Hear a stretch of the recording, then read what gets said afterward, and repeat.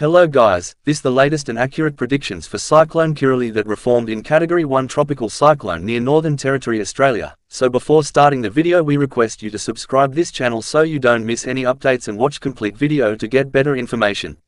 So as you can see, the latest satellite that Cyclone Kirrily is spreading near Northern Territory Australia, and it is likely to influence the weather over some areas.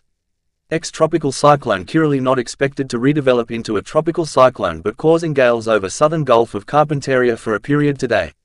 The low to move south with further heavy rain and flooding over parts of Queensland and Northern Territory in coming days.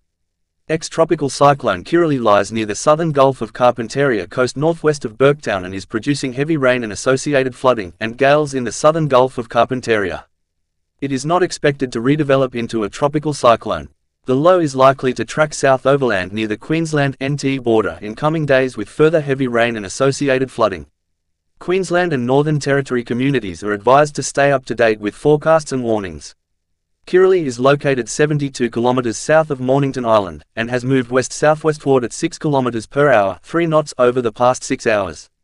Kirrily is expected to track slowly southward through the forecast period under the steering influence of a weak steering ridge to the east and southeast.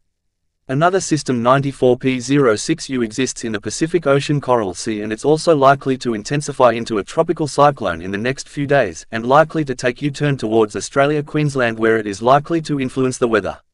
Wind speed is 45 km per hour, with sea level pressure at 1002 hectopascals. Warnings, advisories have not yet been issued for this system.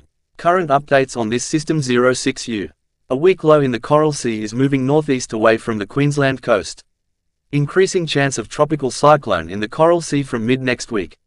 A weak subtropical low 06U well to the east of the Queensland coast is continuing to move northeast away from the coast and is likely to be moved outside the Australian region 160E by Saturday.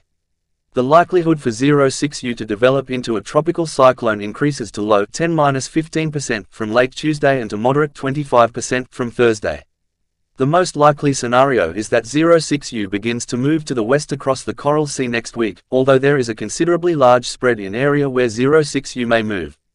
The potential for an impact to the Queensland coast late next week will continue to be monitored with updates. Thanks for watching.